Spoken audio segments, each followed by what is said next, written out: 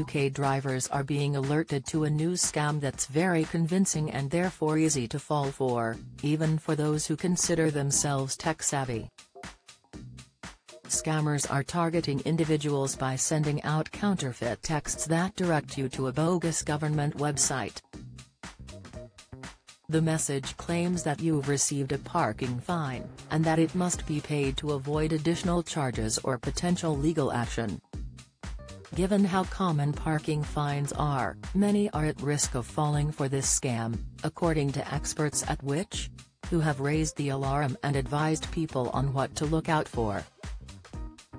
The text, which will come from an unknown number, informs you an unpaid parking fine was found on your vehicle, and that immediate payment is required.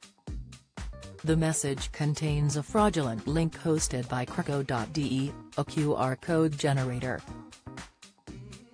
If clicked, you'll be directed to a very accurate imitation of the actual government website, complete with matching logos, branding and font, reports the Mirror.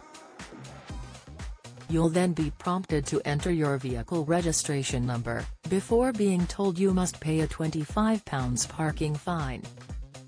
After this, you're asked for more personal and payment information including your name, email, phone number and home address to settle the fine.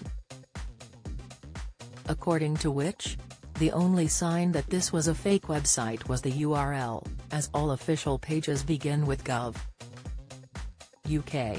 Motorists are being strongly advised to disregard this text if they receive it, as a measure to prevent potential scamming. It's also recommended to avoid clicking on any embedded links, as these could harbor harmful software that may infect your device. Consumer experts at Which?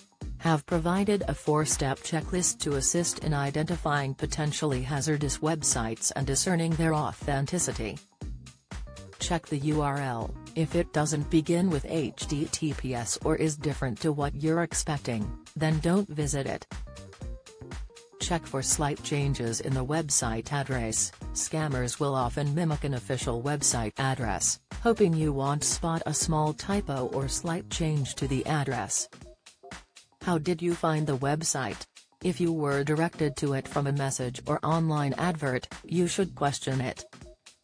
Read the pages on the website. It may say that it's not officially affiliated with the actual organization.